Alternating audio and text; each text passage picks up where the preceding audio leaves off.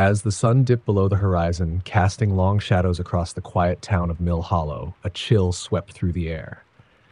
It was early October, the time when leaves crunched beneath boots, pumpkins appeared on doorsteps, and the nights seemed just a bit longer than they should be. People in town called this time of year the darkening. They never spoke much about why, but those who had been there long enough knew it wasn't just a fancy name for the shift in seasons. There were whispers of old things that stirred in the woods, of strange figures that appeared at the edges of fields just as dusk fell. But no one talked about it in daylight. It was safer that way. Emily Bennett, new to the town, had heard none of the stories. She had moved into an old farmhouse on the outskirts of Mill Hollow, excited to experience her first true autumn.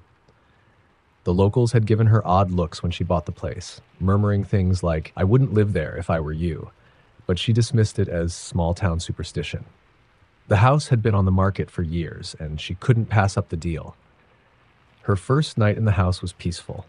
A full moon shone through the windows, illuminating the twisted branches of the oaks outside. She unpacked her boxes and settled into her new life. But as she prepared for bed, she noticed something odd. The basement door, which she distinctly remembered closing, was ajar. Emily's heart skipped a beat. She shook off the unease and pulled the door shut again, locking it for good measure. The next morning, she found it open again. As days passed, small, strange occurrences multiplied. Footsteps creaked across the floors at night, and the scent of damp earth lingered in the air, even when all the windows were closed. The basement door would never stay shut. One night, as Emily sat on her couch, flipping through old books she'd found in the attic, she heard a sound. It was faint at first, almost like a whisper, but as she strained her ears, it grew louder. It was coming from the basement. At first, she told herself it was just the wind, but the whispers grew distinct. They were words now. Voices. She couldn't make them out entirely, but they were unmistakable. Her pulse quickened, and she felt the hairs on the back of her neck stand up. She gripped the edge of the couch, like staring at the basement door, frozen with indecision. For a long moment, she did nothing, hoping the voices would stop. But they didn't. They became a low, guttural chant, rising from deep within the house. Emily couldn't take it anymore. She grabbed the flashlight from her kitchen drawer and crept toward the basement door. She didn't want to go down there, but she had to know what was making that sound. Slowly, she unlocked the door, the old wood creaking as it swung open. Cold air gusted up from below, carrying with it the stench of decay. As she descended the stairs, her flashlight flickered. She cursed under her breath, smacking the side of it to keep the beam steady.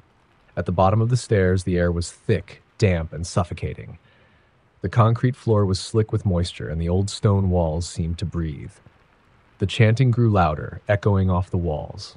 She followed the sound deeper into the basement, her heart pounding in her chest. It was then she noticed the markings on the walls. Strange, ancient symbols carved into the stone, symbols she didn't recognize. Her breath caught in her throat as the temperature plummeted. A figure stood in the far corner of the room. At first, she thought it was a trick of the light, but as her eyes adjusted to the darkness, she saw it clearly. It was tall, gaunt, and shrouded in shadow. Its face, if it had one, was hidden, but Emily could feel its gaze on her. Cold, empty, like a void staring back at her. The chanting stopped. For a moment, there was nothing but silence, the kind that presses down on you and makes your skin crawl. Emily's flashlight flickered once more and then died completely, plunging her into darkness. Panic set in. She fumbled with the flashlight, her hands trembling, but it wouldn't turn back on. In the silence, she heard something else, a soft scraping sound, like nails dragging across stone. She ran. Bolting up the stairs, she slammed the basement door behind her, locking it with shaking hands. She leaned against the door, trying to catch her breath, but the house felt different now. The air was heavier, the shadows darker. And then she heard it, the same soft scraping sound coming from just behind the door. Terrified, Emily ran to her bedroom, locking the door behind her and grabbing her phone. She dialed 911, her voice barely above a whisper as she explained that someone, or something, was in her house. The dispatcher assured her help was on the way, but it felt like hours before she heard the distant wail of sirens. When the police arrived, they searched the house thoroughly. They found nothing in the basement. No figure, no strange carvings, Nothing. But the door was scratched, as if something had been trying to claw its way out. Emily couldn't stay there anymore. She packed her things and left the house that night, never looking back. She moved into a small apartment in town, but the nightmares followed her. Every night she dreamt of the figure in the basement, its hollow eyes watching her from the shadows. Sometimes in the dead of night, she would wake to the sound of scraping on her apartment walls. She wasn't the only one. A few weeks later, a new family moved into the farmhouse. They, too, reported strange occurrences. Voices in the night, cold drafts, and the basement door that refused to stay closed. One night, the father ventured down into the basement, determined to find the source of the disturbances.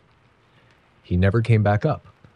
The police found him the next day, lying at the bottom of the stairs, his face twisted in terror, his hands bloody from clawing at the stone walls. They said it was an accident, that he must have tripped and fallen. But those who had lived in Mill Hollow long enough knew better. The darkening had come again. The town of Black Hollow was small, nestled deep in the woods and surrounded by ancient trees that seemed to whisper in the wind. It was the kind of place where nothing much ever happened, where people knew each other by name and the days passed quietly. But every fall, as October rolled in, the mood shifted. Locals would warn each other to stay inside after dark, especially on nights when the moon was full. They spoke of the Watcher, a legend passed down for generations, but no one could say for sure where the story came from.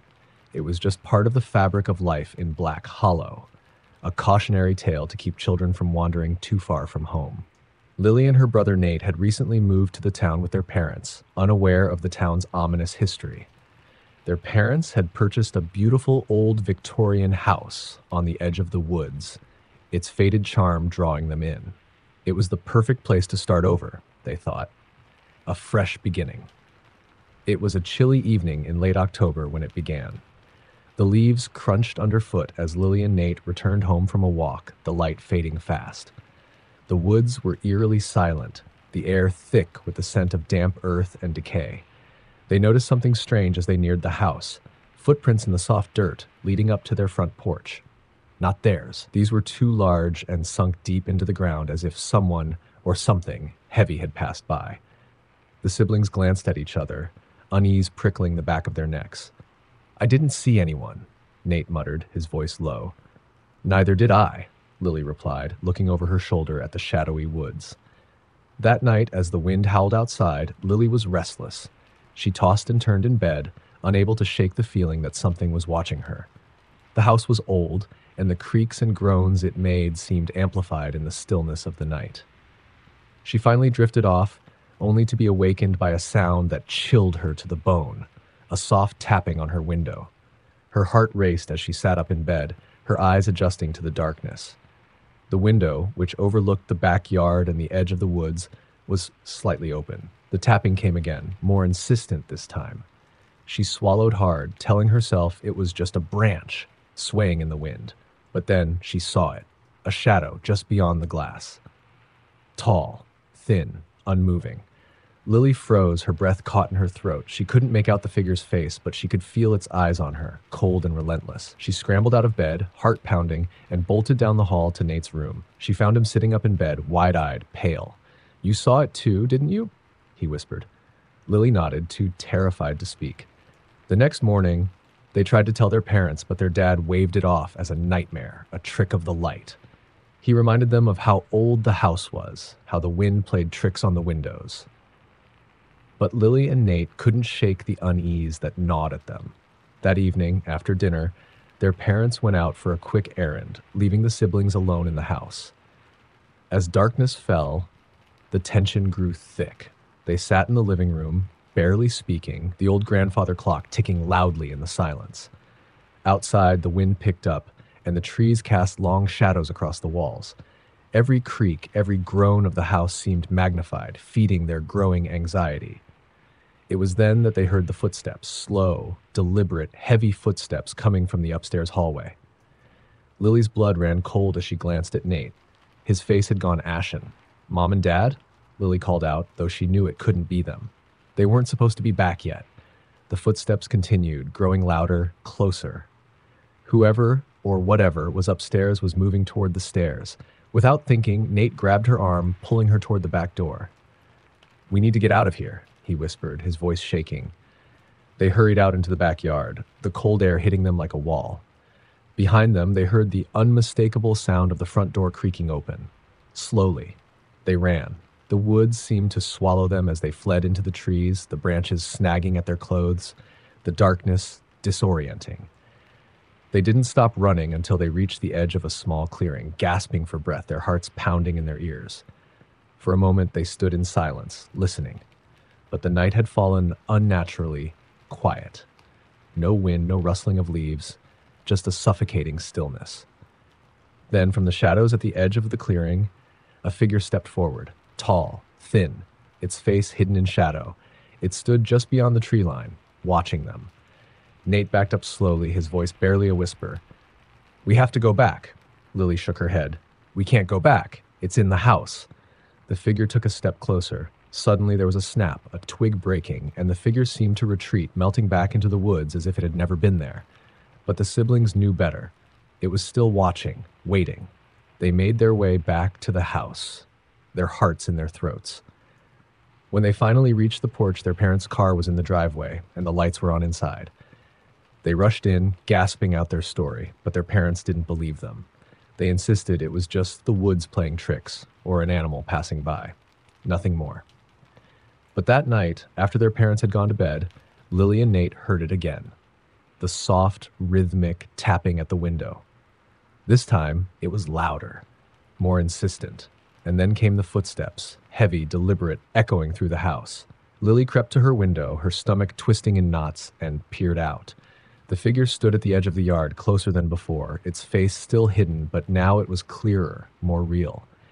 Its head tilted, as though it knew she was watching. The next morning, they found footprints in the soft earth beneath their windows, large, deep, just like before. But this time, there was something else. Scratched into the wood of the window frame, as if carved by a sharp, clawed hand, was a single word: Watcher. For the next few nights, the same events repeated. Footsteps in the hallway, the tapping at the windows, the figure growing bolder, closer. But it never entered the house. It was waiting, watching. Desperate for answers, Lily and Nate went to the local library, searching for anything they could find about the town's history. Buried in old newspapers and records, they finally uncovered a story from over 100 years ago about a man who had lived alone in the woods, just beyond where their house now stood. He had been obsessed with watching people, standing at the edges of their properties, staring into their windows at night. The townsfolk had grown so afraid of him that one night they stormed his cabin and in a fit of fear and rage, they killed him. His body was never found, but ever since, there had been sightings of a figure, a watcher, who returned every fall to claim those who dared look back. And now he was watching them, waiting for the moment when they'd make the mistake of looking too long, the moment when the shadows would come for them. As the next full moon approached, Lily and Nate knew they couldn't stay. Not in that house, not in Black Hollow, because the watcher never left, and every year he grew bolder, and they knew he was still watching, always watching. The fog rolled in thick that evening, swallowing the streets of the sleepy town of Willow Creek. It was a cold October night, the kind where the air felt damp and heavy, clinging to your skin like something alive. The residents of the town had learned to stay indoors when the fog came. There were too many stories, too many whispered warnings about the things that stirred within the mist. But nobody talked about those stories in public. It was safer to pretend they didn't exist. Except for Tyler. Tyler was the kind of person who didn't believe in legends or ghost stories. A skeptic, he dismissed the warnings as nothing more than superstitious nonsense. He had only moved to Willow Creek a few months ago, renting a cheap apartment above the local bakery while he worked on writing his first novel. The town had seemed perfect, quiet, picturesque, isolated. He liked the solitude. It helped him think. When he heard the warnings about the fog, about how the townspeople locked their doors and drew their curtains at the first sign of it, he couldn't help but laugh. What could possibly be out there in the mist that scared them so much? It was just weather, after all. Moisture in the air, nothing more. But that night, as the fog crept in, Tyler was restless. He stood at his window, looking out into the thick, swirling gray, feeling a strange pull. The streets were completely empty, and as if the town had been abandoned. The only sound was the occasional drip of water falling from the eaves of the building. For a moment, he thought he saw something move. Just a shadow, a flicker of movement at the edge of the streetlight's halo, before it disappeared into the fog. His heart quickened, but he shook his head, dismissing it. His imagination was getting the better of him. Still, there was a strange tension in the air that night, a feeling of being watched. Curiosity got the better of him. He grabbed his jacket, shoved his hands into his pockets, and stepped outside. The fog was even thicker than it had seemed from the window, curling around his legs and swirling in eerie patterns as he walked. The buildings on either side of him were reduced to vague, hulking shapes in the mist, and the familiar street felt alien, transformed by the fog into something unfamiliar. He walked for a while, the only sound the soft scuff of his boots on the wet pavement. He passed by darkened houses with curtains drawn tight, as if the town itself was holding its breath. It wasn't long before he realized he had wandered further than he intended. The streets looked the same, every corner identical, and the fog distorted everything, making it hard to tell where he was. The street signs were unreadable in the mist, and the buildings looked like looming shadows. Suddenly, a sound broke through the silence, a low, faint whisper, barely audible but unmistakable. It came from somewhere within the fog, close by. Tyler froze, straining to hear. The whisper came again, this time clearer, though the words were still too muffled to understand. "Hello?" he called out, his voice echoing strangely in the fog. No response. Just the soft whisper, like someone speaking just out of earshot. He turned in a slow circle, trying to pinpoint the source, but the fog was so thick it was impossible to tell where it was coming from. "Who's there?" he shouted, a flicker of unease starting to crawl up his spine. Again, no answer, only the whisper. It was constant now, low and indistinct, and it was starting to get under his skin.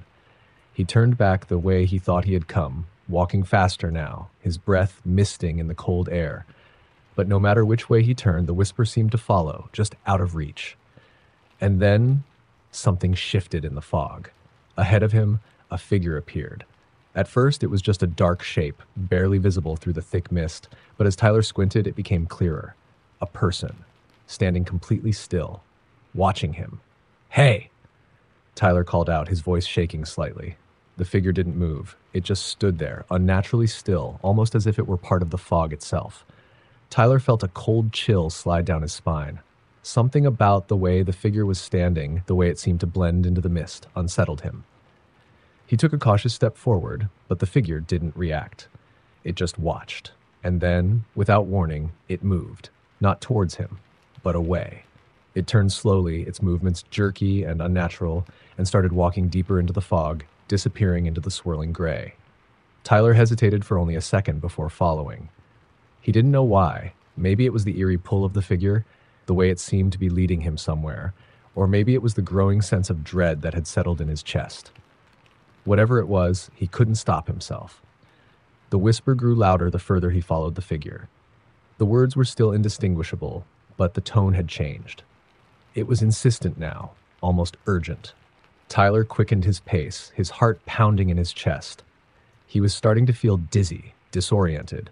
The fog seemed to close in around him, suffocating and thick, and the figure was little more than a shadow ahead of him, barely visible. Suddenly, the whisper stopped. Tyler halted, his breath coming in ragged gasps. The silence was oppressive, the air around him thick and still. The figure was gone. And then, from the fog behind him, came a sound that made his blood turn to ice. A slow, deliberate footstep. Tyler spun around, his heart hammering in his chest. There was nothing there, just the fog, swirling lazily around him, but he could feel it.